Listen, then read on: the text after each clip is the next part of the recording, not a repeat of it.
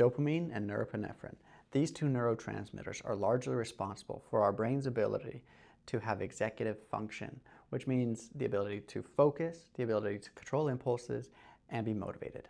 These especially play a role in the prefrontal cortex and the basal ganglia, specifically when we're talking about folks with ADHD.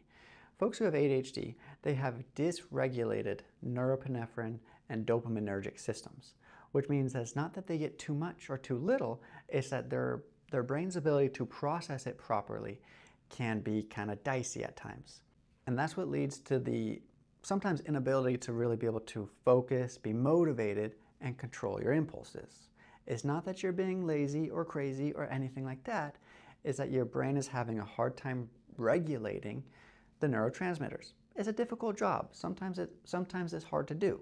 This is why it can be helpful for folks who have ADHD to take stimulant medications or stuff like Adderall or Ritalin. What this is doing is it's helping regulate your dopaminergic system and your norepinephrine in your brain.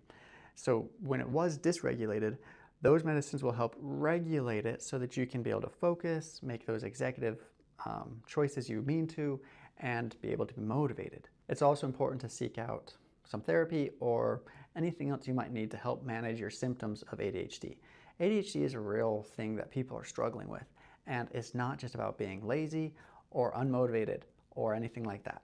If you have ADHD or think you might, this is not to diagnose you or anyone you know.